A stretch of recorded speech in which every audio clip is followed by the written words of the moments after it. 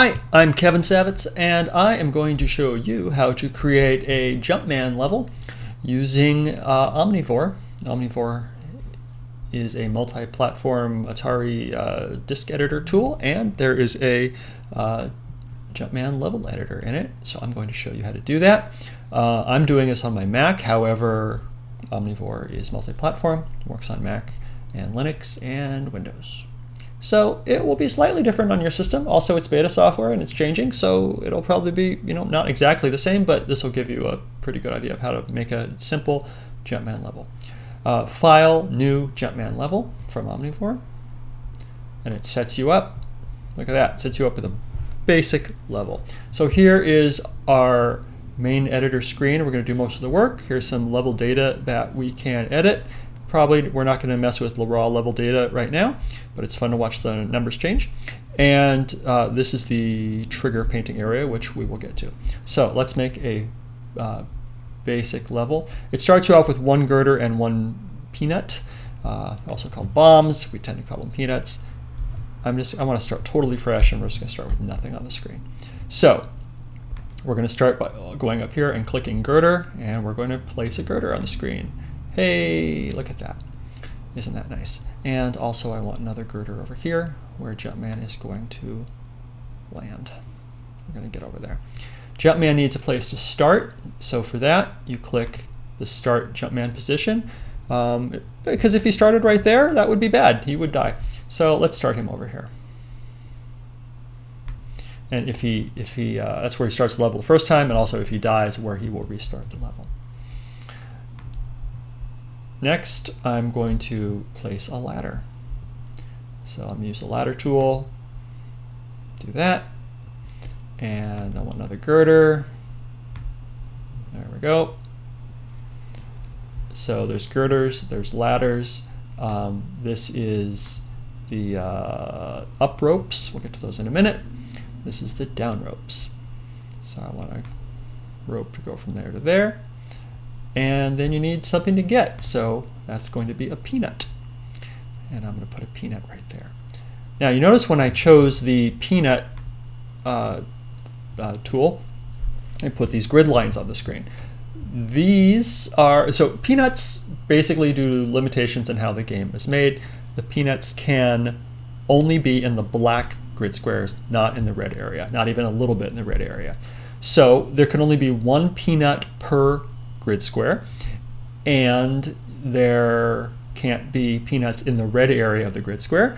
And if you can live within those constraints, well, you have to live with those within those constraints. So basically what we have here is a very simple level and only one peanut to get.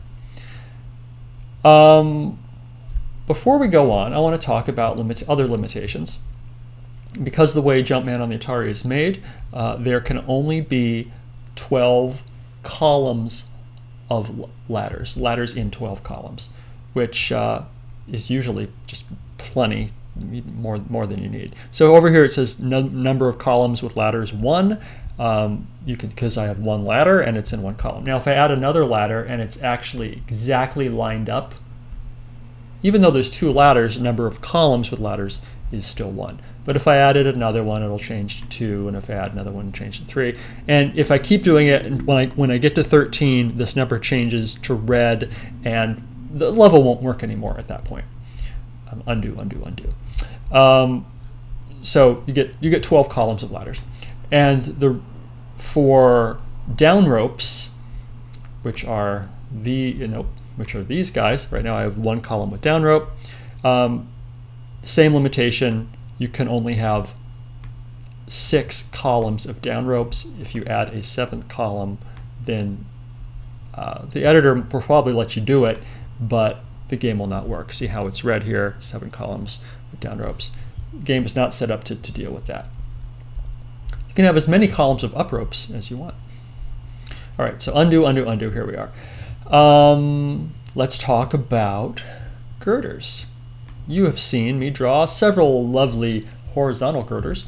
You can also draw vertical girders, which like that, which Jumpman will climb if he touches. they're very unusual in the original Jumpman game, but they are there, and they work. You can also draw, what are they called? Girders on an angle, like that. So Jumpman can go up and down girders at this angle, this light little angle. Now it's also possible to draw girders at other angles. The editor can handle it, the display program will display it, but Jumpman will die.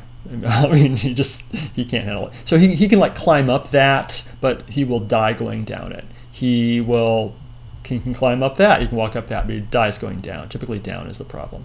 So there's all these angles you can do that, I mean, you could write your name and stuff, you could, I don't know, experiment with it, but they're trip and fall hazards for Jumpman, unless it's flat or at this low angle. So that's that. I'm going to erase that for now. So now I want to talk about trigger events. Trigger warning. So basically, one of the features built into Jumpman is that when you take a peanut, something can happen. Things can disappear or appear. For instance, you might take a peanut and then a new ladder appears, or part of a rope disappears, or a girder, or whatever. So that's built into the program, and that's easy to do with the level editor. And so in order to do that, so every time you put a peanut here, I'll put in a couple more. Put a peanut there and put a peanut there. Now for every peanut, there's a new entry over here in the trigger painting area. So I click this one, you can see, okay, we're talking about this peanut over here. And if I click this one, we're talking about this peanut. And if I click this one, we're talking about this peanut. So I want to make it so when I take this peanut here, something appears. So now that the background's grayed out and this one peanut is highlighted, so I know that's the one. When I take that peanut, I want something to appear. And I want that, in this case, for this level to be an up rope. So I'm going to make the rope go from there to there. So that rope will appear when you take that peanut. Now you can also have things disappear. So for instance, so in addition to the girders and the ladders and the ropes and peanuts up here, we have erase girders, erase ladders, and erase ropes. So when I take that peanut, I could have this part of this ladder disappear. So two things will happen now. It says two painted objects. The ladder will disappear and the rope will appear. Yeah, well, want to try it? Should we see how it works? Great, let's do that. So I have to save this as, I'm going to call it new demo1.atr. Okay, and then we're going to go into our Jumpman editor, and we're going to go to desktop, Jumpman hacks, new demo1.atr. Let's load this up and see the magic. Look at that. Jumpman can walk around. He's going to go up here. He's going to take that one. Take that one, go down.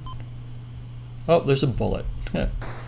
Forgot to turn off bullets. Okay. See, he can climb up this thing, go back down, and then as we take this last peanut, you can see that the part of the ladder disappeared and then the rope appeared. So it's exactly what we wanted it to happen. Yay, look at that. So cool. What else can I tell you? You can, so yeah, when you're testing, you can turn off bullets, or if you want to make the game super hard, give it 4 bullets. 2 or 3 is what 2 is what's typically used in a lot of the real Jumpman levels. You can change the name of the level here, change the level number, which gives you 2 characters, number of points per peanut, the starting bonus value, whether you need all the peanuts or you don't have to get quite all of the peanuts. You can set the game colors, which is a lot of fun, really adds some customization to the level. Really kind of makes it a lot of fun. I probably just made a terribly ugly level color. I found that the colors in the when you actually play it tend to be slightly different from what Omnivore tells you they're going to be. So that's it. I mean, we made a level, right? So you can so let's make it a little bit better now. So I want it to be so when you take that peanut, another peanut appears.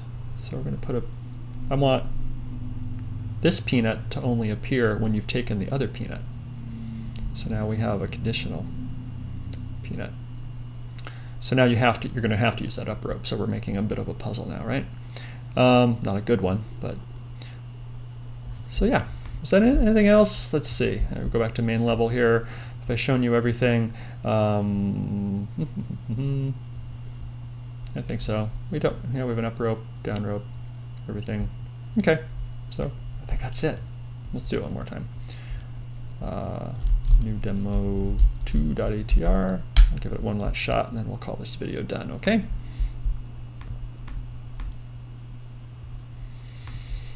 Desktop. Hacks, fresh use. New demo 2. Let's start.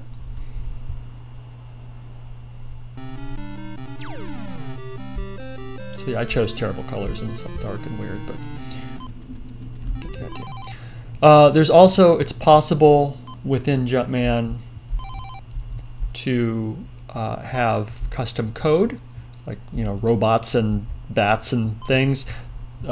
That requires that. Well, it's beyond the scope of this video, so I'm not going to talk about that. See, the ladder disappeared, the rope appeared, and the new peanut appeared. Look at that! We did it! Yay! So that's how you make a level with Omnivore's Jumpman level editor. Have fun making levels and show us what you do. All right? Thanks. Bye.